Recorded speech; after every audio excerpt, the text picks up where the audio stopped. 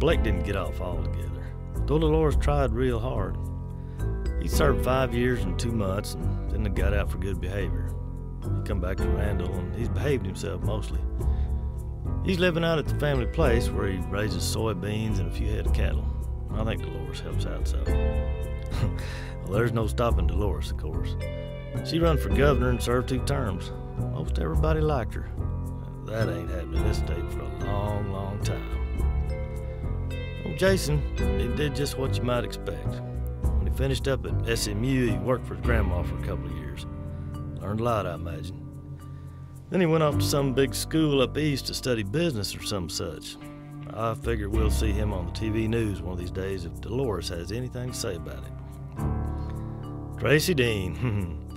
Now, she was a strange one. I ain't seen her since, can't remember. Some say that TV preacher she was always watching picked her up in a fancy car one day. Others say she took off to New Orleans. Even her mama don't know where she is. And, of course, Billy Watson retired. That shut his office, at least. Some say he kept right on doing what he's always done. Not sure what that is exactly, but, well, he don't do no harm. You can find both of us down at the coffee shop most mornings. Drop on by if you feel like chewing fat.